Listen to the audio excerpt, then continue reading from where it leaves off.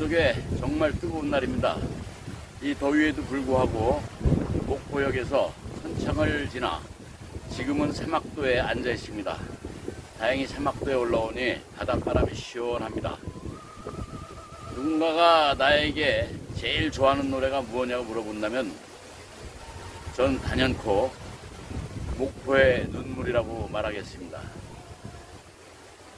제가 어릴 적에 어머니께서 물론 좋아하시기도 했지만은 목포의 눈물 가사를 들으면 말이죠, 파도가 밀려오듯 가슴속에서 깊은 향수를 느끼게 합니다.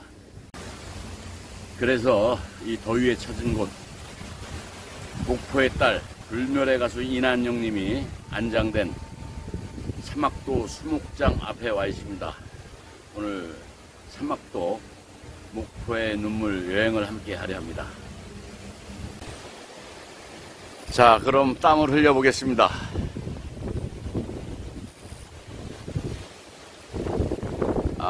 여기 가수 이난영 공원 아주 잘 꾸며놨습니다. 한번 올라가 보겠습니다.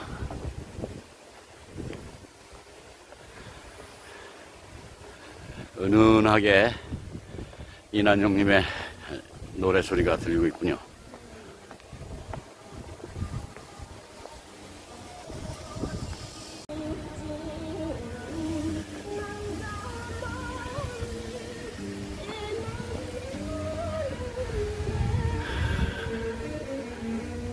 목포의 눈물 가사가 있고요.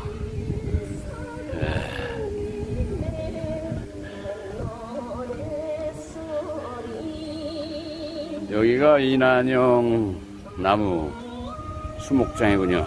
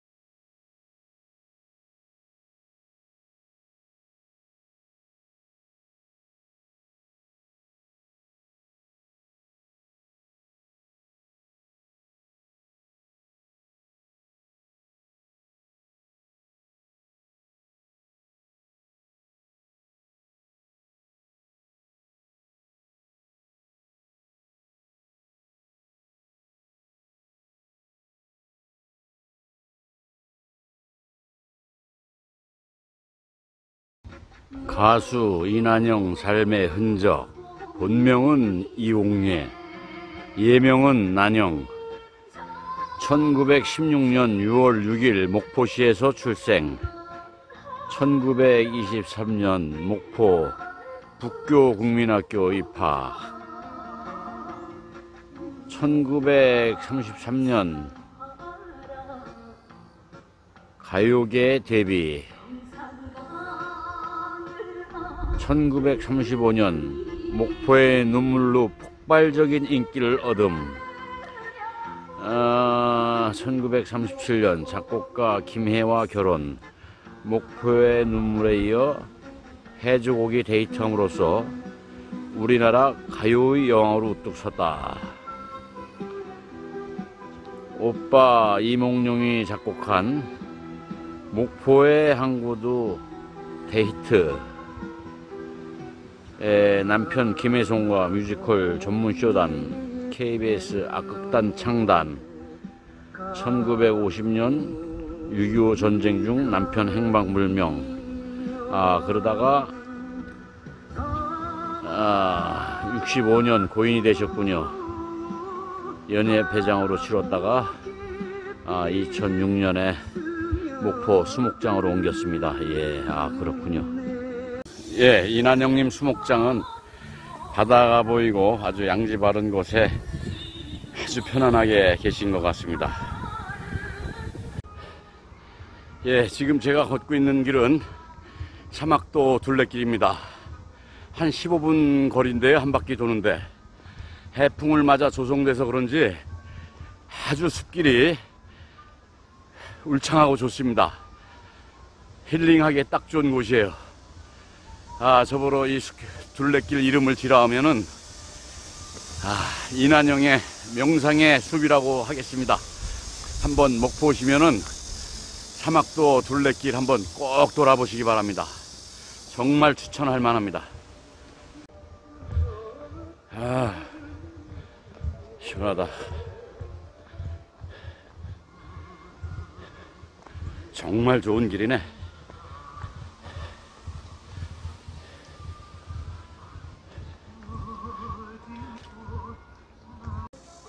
네, 사막도는 세 마리의 학이 떨어져 가지고 생긴 섬이라는 전설이 있는데요. 이렇게 대사막, 중사막, 소사막 이렇게 있습니다. 저는 이난영님 산소도 참배하고 둘레길도 걷고 땀도 식혔으니 중사막길 수변로를 걸어서 소사막에 있는 목포 관광 유람선 한번 가볼까 합니다. 계속 같이 하시죠.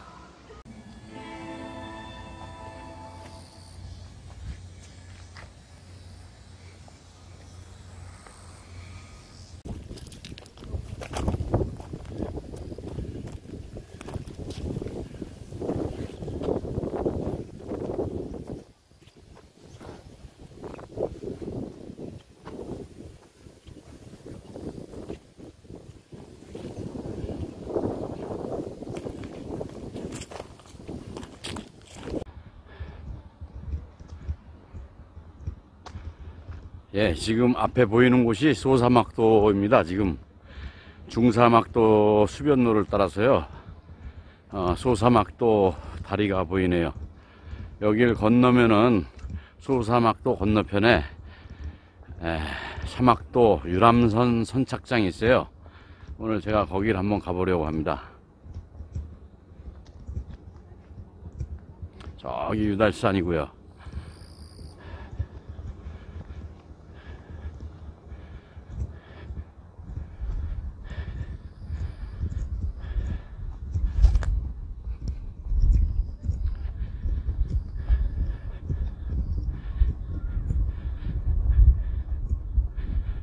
우리가 배낭여행 할 땐 그랬습니다. 인생은 여행이고 걷는 거다. 예, 오늘도 많이 걷네요.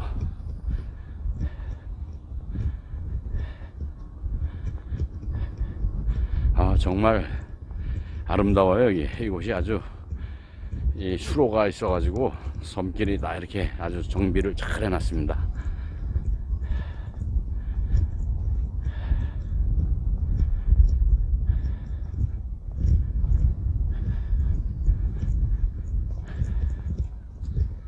경치도 바라볼 겸 이 벤치에서 잠시 쉬었다가 다시 가겠습니다. 저 앞에 보이는 산 있죠? 거기가 아까 제가 갔던 이난영 수목장 있는 그 대사막입니다. 거기가. 여기서 보니까 좀 멀어 보이네요. 사진이라서.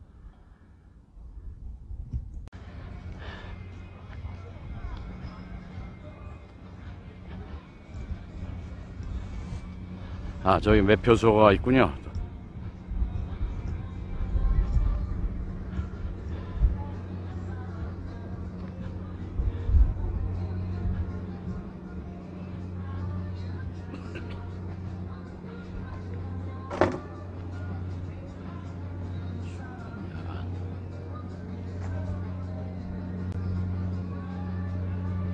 대인 2만원, 소인 12,000원,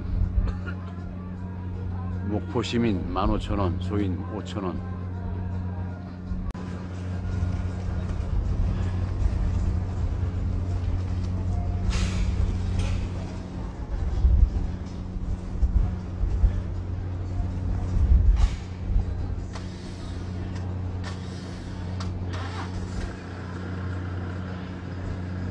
예, 여기서 출발해 가지고 목포대교까지 갔다 오는 거군요. 예.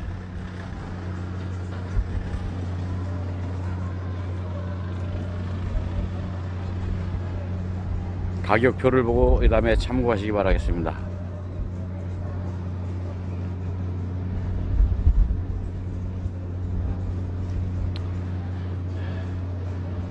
오늘은 갑자기 날이 흐려져 가지고 승선하시는 분들이 안 계셔 가지고 저도 다음 기회에 한번 타보기로 하도록 하겠습니다.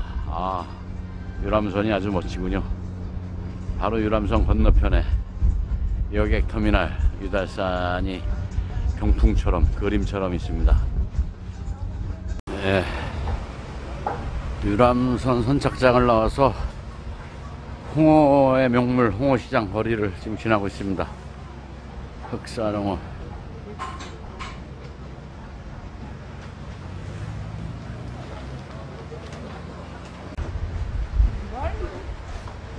아이고, 홍어 맛있게 쓰네.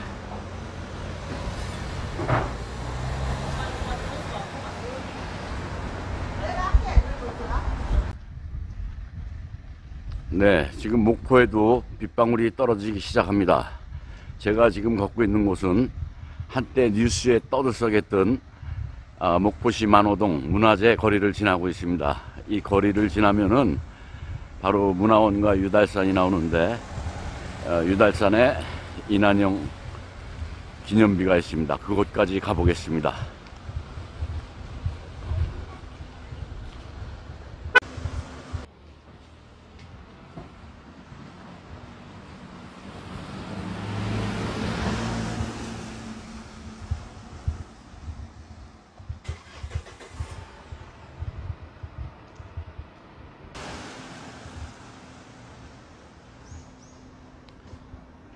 간판이 재밌네요.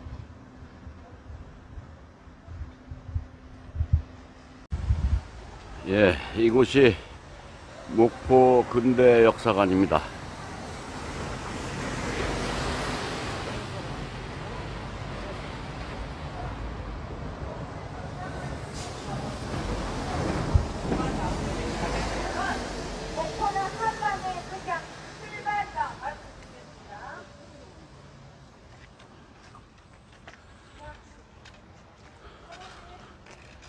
예, 관광객들이 가이드와 함께 목포에 대한 이야기를 듣고 있네요.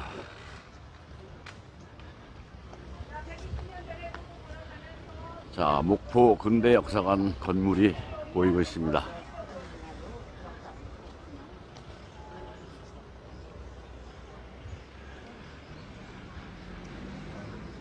입구엔 이렇게 평화의 소녀상이 있고요. 올라가 보겠습니다.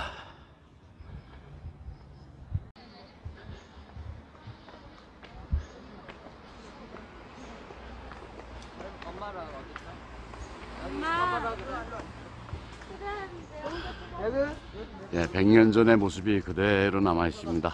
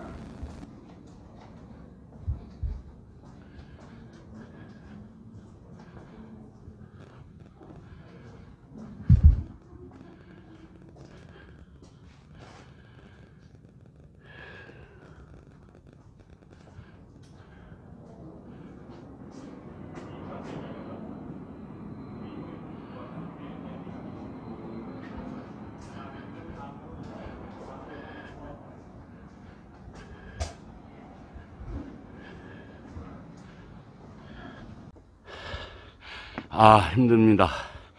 역사관을 끼고 가파른 계단을 올라오면은 바로 노족봉이 보입니다. 노족봉 한번 보고 가겠습니다. 아니라 위층 똥구멍이고. 오, 여기가, 그래서 여자나무예요? 가댕이고. 그때 저 거시기 있었는데 그건 없어졌다. 그 전에 꽤 쫙 했거든. 보이고요. 노족봉에서 계속 유달산으로 올라가 보겠습니다.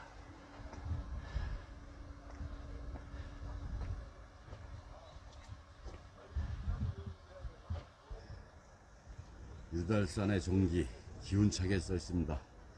이 글귀를 보고 시청자 여러분 모두 유달산의 종기를 아부심 갖는 그러하신 손친이십니다. 유성벽에 와 있습니다. 시원한 목포 전경이.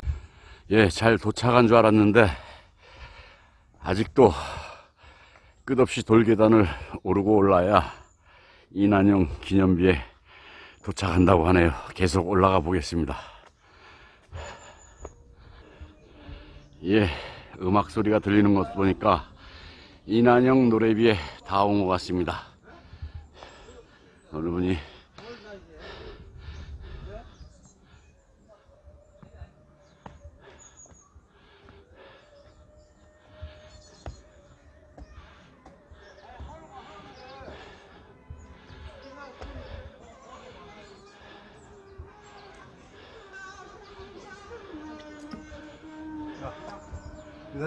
여기 저 뭐야 이창호 여기다 절 좀 해. 왜 내가 여기 같은 이시니까. 우리 이씨 아니야. 관광객들의 재미난 입담이네요. 같은 이시니까 절 좀 하라고. 난 같은 이시 아니요 이러고 계시네. 우리 이씨 아니라니까. 그래도 이난영 씨가요 목포의 딸 불멸의 가수입니다. 예, 그렇게 그거 아는데요. 이 노래 좋아하시죠? 예, 근데 예. 올라다 노래 봤지만 우리 이씨가 아니니까. 어디서 오셨는데? 예? 선생님 어디서 놀러 오셨어? 어디서 놀러 오셨어요? 인천에서 왔어요. 아, 인천. 아, 어떠세요 목포가? 좋아요. 제가 지금 유튜브 찍고 있거든요. 지금 계속 찍고 올라오래. 예. 하여튼 좋은 여행 되시기 바라겠습니다. 오늘 아주 날도 좋죠? 고맙습니다. 예, 악수 한번 하시죠. 기도 안 오고. 예. 예, 관광객과 인사를 마치고 하산을 하고 있습니다. 몹시 시장합니다. 내려가서 멋진, 맛난 백반집을 찾아서 요기를 채워야겠습니다. 오늘 정말 땀이 범벅이죠. 잘 봐주시기 바라겠습니다. 네, 여기 식당이 보입니다. 아주 조그만 식당인데요. 한번 시장길을 달래러 들어가 보겠습니다. 서민의 대표적인 음식 목포 백반이 한상 차려졌습니다. 아주 맛있겠습니다. 한번 먹어보겠습니다. 바지락국 시원하네. 예, 메뉴를 한번 보여드리겠습니다. 아주 시원한 바지락국에 젓갈, 조기, 계란무침, 우묵무침, 고추무침, 아주 반찬이 아주 깔끔하니 먹음직스럽습니다. 자, 그럼 먹어보겠습니다. 시원해.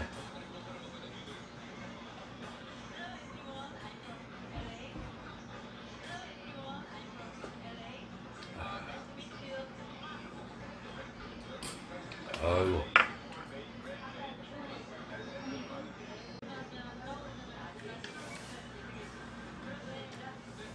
요거는 목포의 명물 깡다리입니다. 깡다리 조림.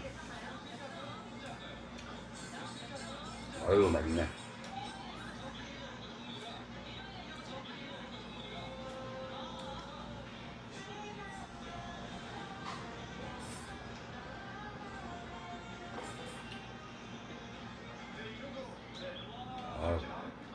이 뻘에서 잡은 고기라든지 아주 맛있네요. 조기도. 이런 맛 사실 보기가 어렵거든요.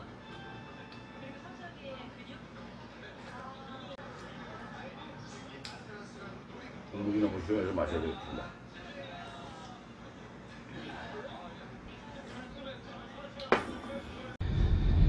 예, 오늘 목포의 눈물 낮 촬영을 끝내고 목포의 명소, 밤의 명소 대만동으로 향하고 있습니다.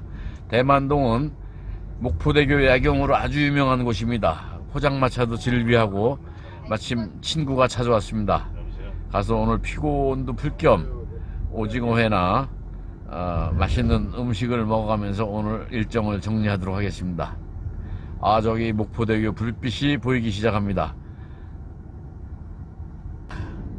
대만동인데 여기가 대만동. 여기 벌써 불빛이 화려합니다. 그 야경이 너무 좋아가지고 많은 사람들이 밤에 이곳에 나오고 있는 것 같습니다. 여기 포장마차, 신안비치호텔 아주 즐비합니다. 야경은 참 멋있는데요. 지금 비가 내리고 있습니다. 저거는 케이블카 선인 것 같고요. 저기 목포대교 야경이 보이고 있습니다.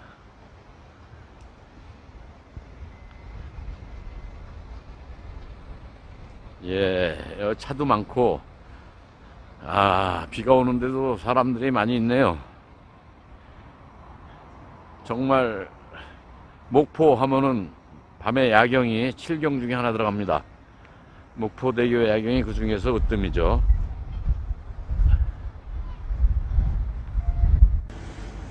예, 목포시내 야경입니다. 한적한데요. 가로등 불빛만 아름답습니다.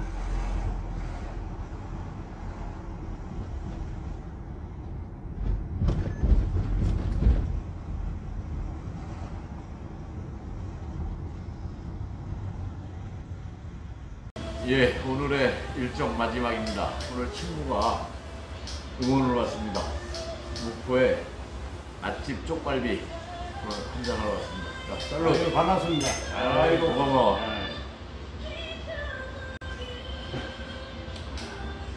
내가 목포에 와서 3년 됐는데 목포가 너무 아름다운 거야. 그래서 오늘 그 이난영 그 목포의 눈물 사막도 갔다가 유달산 갔다가 친구 왔길래 내가 그 야경하면 화면에 하트 더 담네. 아이고 잘하셨어요. 아이고 근데 이런 또 좋은 기회가 또 언제 있을지 모르겠네. 예, 지금 보이는 사진이 목포의 맛집 쪽갈비입니다. 아주 먹음직스럽습니다. 오늘 그 보디빌더 하는 내 친구 한번 카트 잡아줄까요? 제 친구는 한국 사람은 아니에요. 제가 대만 갔을 때 만났던 화교 친구인데 저한테 1살 차이 나는데 형님이라고 하네요. 하여튼 오늘 맛있게 먹고 파이팅! 아우 저기 내가 빼빼 갔을 때 너 스타일이 아주 감자하고 그래? 우리 형 스타일이구만 이게 딱 지거든 이제. 바로 왔구나. 예, 오늘 친구와 함께 아주 맛있는 쪽갈비 바닥나도록 비웠습니다. 좋은 밤 되시고요. 나는 오늘 친구와 함께 우정을 살리겠습니다. 건배! 건배. 아유 감사합니다. 또